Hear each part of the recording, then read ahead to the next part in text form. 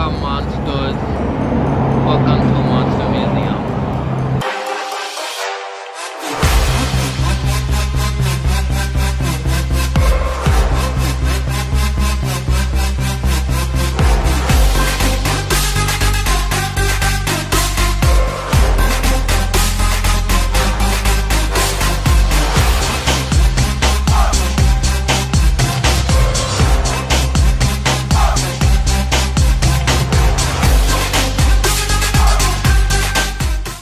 What's up, Halloweeny? So today we're gonna be starting off our spooky adventures here at Tom Devlin's Monster Museum. You know we come here every year to start off the spooky season. What are you sitting in, Leslie? I don't know, but it's hot. It looks like a little car. Oh, you got a spooky ride. So let's go and check out these monsters. Good evening, Mr. Frankenstein. We're ready to go see some more monsters. Before we even get in, they got the scariest monsters ever, Mike and Sully. I remember a movie about them, but I can't really put my finger on it. Whoa, it's a spider gremlin right there. You know, gremlins are scary as it is, and spiders are even terrifying. Whoa, they actually have the actual Good Guys doll that Chucky was based off of. Nosferatu. What the heck is that?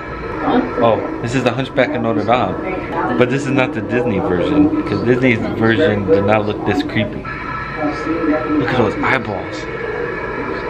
Or right out of his socket. Hey Leslie, you remember this? Yeah, I don't like that. Why? Are you spooked? Yeah, I don't like that. Out of all the monsters we see in here, you're scared of the girl that turns her head backwards? Well, reading this thing right here, it does say that The Exorcist is the most terrifying film of all time. I mean, I'll give you that one. It is considered the most terrifying one ever, but I would have to say it's not the scariest one I've watched personally. Have you ever watched it? I feel like I have watched it. You probably watched a scary movie version. So let's talk a little bit about Tom Devlin. Who is Tom Devlin?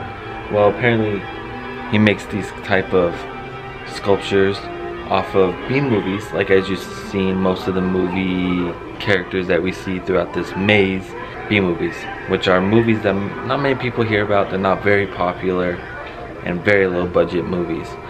But Tom Devlin even worked on movies that are pretty high in value, like The Scorpion King with Dwayne "The Rock" Johnson, Red Dragon, and Terminator 3. His big fascination was B-movies, as you can tell. And that's why he created a whole museum on these B-movie monsters. So that's pretty cool. He's actually worked on movies, but then he also wants to pay homage to the movies that not many people hear. You know, we come here pretty often and we see all these B-movies. I've never heard of these movies. Why don't we ever try to watch them? Because we never find them everywhere, anywhere. Yeah, you're probably right. Because this one, I mean, with this kind of character right here, you would think it'd be pretty interesting. A chicken ghost? So, Mr. Chicken Poltergeist, what do you feel about the new Popeye's chicken sandwich? Is it good? Is it better than Chick-fil-A? He is speechless. This Chucky doll looks a lot more creepier than that Chucky doll, for sure. But I've been on a lookout for this movie, Child's Play. Can't find it anywhere. I did find Bride of Chucky, so I have that one, but I need to find Child's Play. Apparently this guy is an Avenger, the Toxic Avenger, and it says that it was inspired by the 1991 comic book series by Marvel Comics. So this is a Disney character right here. Technically this is Disney Princess. Probably not the prettiest one that Disney owns, but... Oh, look, he has a tutu. Does he? Oh, it is a princess. It's like a little Cinderella kind of thing. He cleans and there's garbage. Mister, are you the new Cinderella? Are you in the new Cinderella live action movie? That's a cholo. The Cholo gingerbread man? And there's Ginger Dead Man. And that's the Evil Bong. I really want to know what this Evil Bong movie is about. People smoke out of the bong and become evil. What else you want? I doubt that's what it is. But how is it a horror movie? What does a bong do to make it a horror movie? It's ugly, and then it turns into a real thing. So it turns into an actual alien while you're smoking it. And then it grabs its horns and uses it to strangle you. Boom. I fixed it. Leslie, you should be a story writer. That's a pretty good story. You're smoking it, and then the thing wraps around you, and then you die, and then you're like, oh, and then you're evil. And of course they have the killer clowns from outer space, which I've been talking so much about because, of course, Universal Studios has a maze this year about these guys. And I'm excited to actually go through that maze this year. Whoa, look at its young version of Jamie Lee Curtis. From like, this is probably from like the first Halloween movie. I recently watched the newer one. The one that came out, I think it was last year? Something about Michael Myers does not seem creepy to me. He's just funny how he just walks slowly to his victims and he goes and kills them. So, probably one of the least scariest killers in these scary movies, personally I think. But the most realistic. The most realistic? Yeah. Why do you say it's the most realistic? Because it's a madman.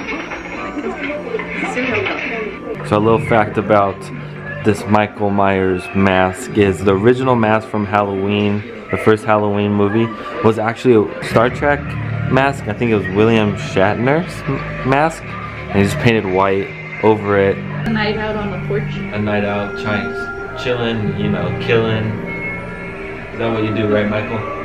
Chilling and killing? Looks like a very scary nightmare right there, right, Mr. Freddy Krueger? And we're walking across the bridge. I don't know, I feel like something is creepy about to happen.